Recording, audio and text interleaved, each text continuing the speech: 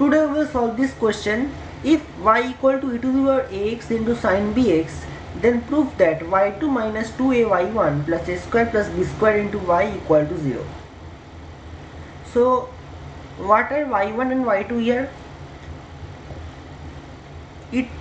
Those are the first order and second order derivative of y respectively. Okay. So you must know that we can also write the first order and second order derivative of y as y1 and y2. So let's start solving this question.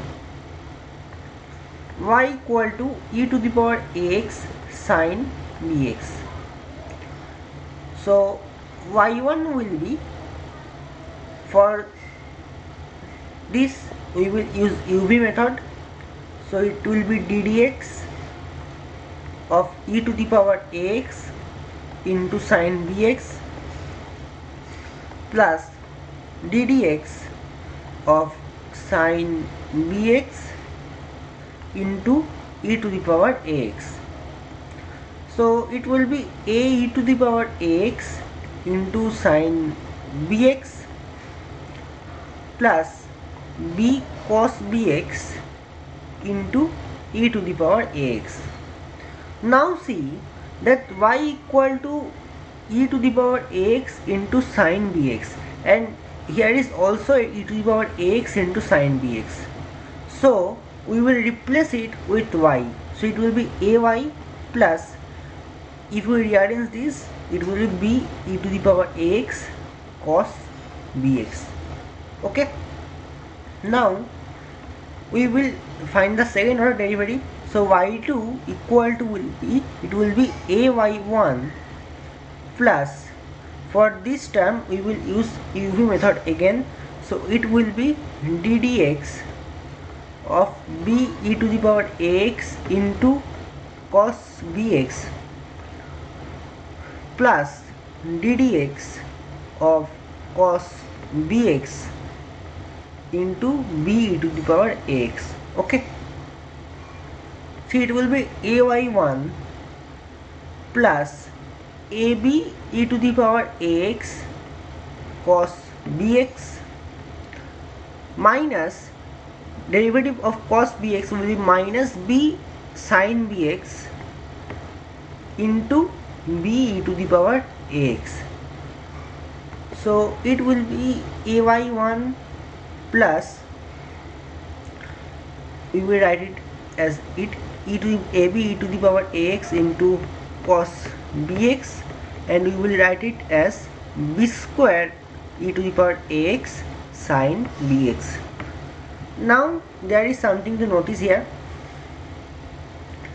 Firstly, y1 equal to this ay plus b into e to the ax cos bx. So from here you can say that b e to the power ax cos bx will be y1 minus ay. Okay, so you will use this result. So it will be ay1 plus, in the place of this we will use this. Okay, so it will be a into y1 minus ay and minus b square into, here is e to the x into sin bx, which is y, so you will use y here. Okay, so it will be ay1 plus ay1, if you open the bracket, ay1 minus a square y minus b square y. So these two will make 2ay1 minus, we will take y common out, so it will be a square plus b square in the bracket into y. Okay, so if we move these terms to the left hand side, it will be y2 minus 2ay1 plus a square plus b square y equal to, it will be 0. So it is proved.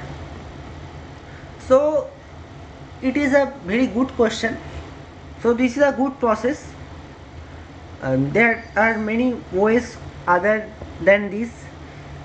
One of those is you can find y1 and y2 individually and put it here to get 0 in the right hand side. So but this is a small process, I guess. So if you like this video, make sure to like, comment and share, and for this type of more videos and concepts, subscribe to our channel. Thank you for giving your time.